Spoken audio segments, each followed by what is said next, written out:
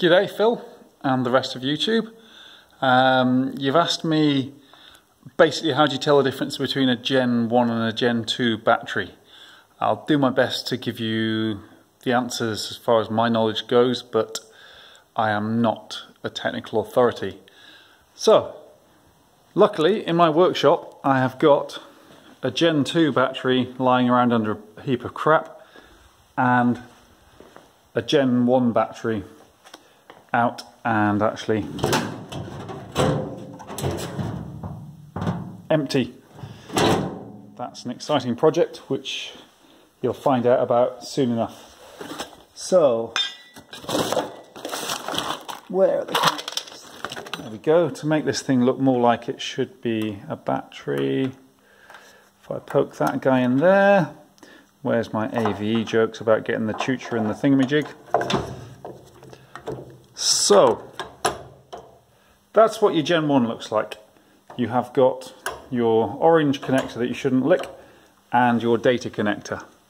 Now the data connector on a Gen 1 has got just one little tab in it. I don't know if this light is showing well enough. One tab down to the left. There's that. Then you have got the case, which, if you see, it's got a continual tongue out the side here, flange I should say, flange, and pretty square shape to the back. The Gen 2, let's go with the flanges first because they're exciting, no longer has continuous. So 1, 2, 3. You can also notice there's far fewer bolts on this. The Gen 2, it's sealed. It's got some kind of sealant around the edge and very few bolts, whereas the Gen 1 has got many bolts, both 10 and I think 13 mil, unusually for Japanese, and then a rubber seal. So you can open and close these fairly easily, whereas the Gen 2 you need to cut the sealant and reseal it every time. Again, let's show you the connectors again.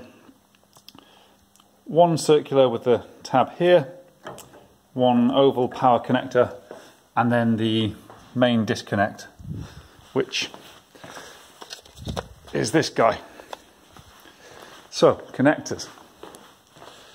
On a Gen 2, you have got same power connector.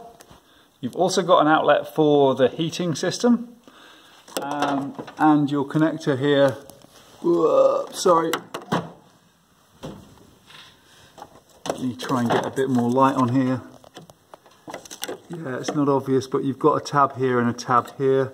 So two connectors at the top rather than one at the bottom. Yeah, if you look at the other side of it, you can clearly see two tabs and they're at the top. So there is very different. Also, so disconnect from Gen 1. Disconnect from Gen 2, very different. Gen 2 much smaller, blade style, very different. And then the shape here, it's got sort of more of a slope and angle in the back of it. However, I've just spent nearly 4 minutes telling you the differences between the cases.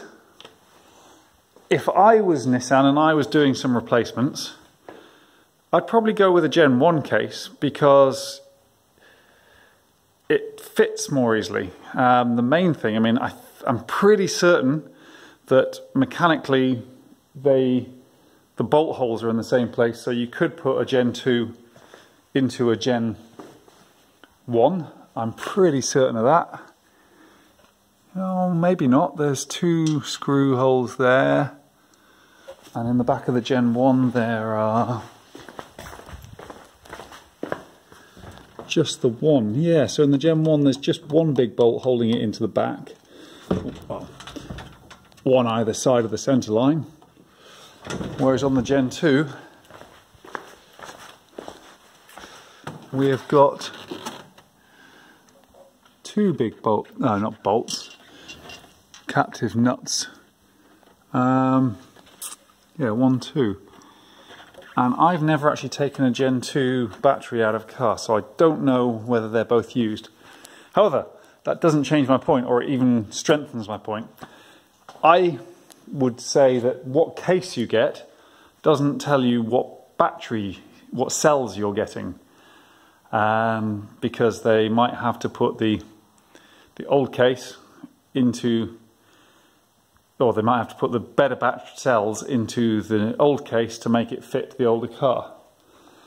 If you want to go deep, you are going to have to look at the cells themselves. And I'm sorry, spoiler alert, I'm still not going to be able to give you a proper answer.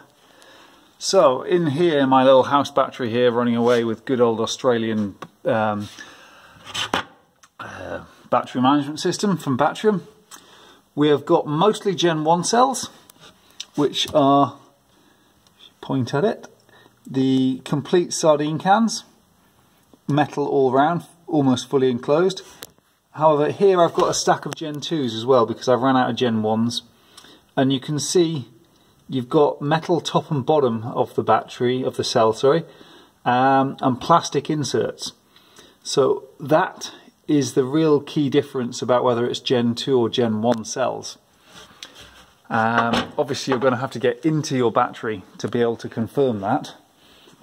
And even then I am not 100% sure of whether they have Gen 2 cells without the upgraded chemistry for the high temperature environments. A bit of Googleization should tell you that. MyNissanLeaf.com is also a great place to go looking. So yeah, there's part numbers. These are Gen 1 cells here, or modules I should say, piled up, complete. Whereas the Gen 2s, you can see much more the inside, and you can see there's just metal on top, metal below. But yeah, I don't know the part numbers for the cells, but if you're getting that deep into it, you want to have done a lot more research, because you'll have already taken a battery out and cut the sealant and gone all the way in. Something else that could be useful to you guys in hot areas, especially now that I think you're allowed to import cars into Australia. You never used to be able to, but now that you can import cars as long as they haven't been, what is it, you don't, blah blah blah. The ENV 200 is the only Nissan electric, as far as I'm aware at the moment, that has battery cooling. It has pretty basic battery cooling in that it has a connection into the air conditioning, so it's got a little heat exchanger in the battery case, and it has a little fan that blows that air around within the case, so it's very rough compared to pumped coolant, you know, ones that have got coolant lines throughout. But that could be useful to you. Thing is, the battery, although it's the same number of cells, same modules, it is all a very different layout. The battery is narrower and taller, the battery case, so it only fits the ENV 200. You can't get one of those batteries and stick it into a Leaf. But you can get an ENV 200. Anyway, I hope I've helped. As per usual, I'm unable to give definite answers, but hopefully helped you find or improve your knowledge slightly. Search on mynissanleaf.com. They should be able to tell you these things. You should be able to, if you dig hard enough, find the part numbers for the different types of cells, and maybe put them in the comments on this video so that other people can learn. And yeah, I hope this is helpful. So catch you later. Happy New Year. And don't let Tesla upset you too much. Yeah, they've been dicks, but they're still better than any other car company as far as I can tell. So yeah, don't cancel that order just yet. Alright, catch you later.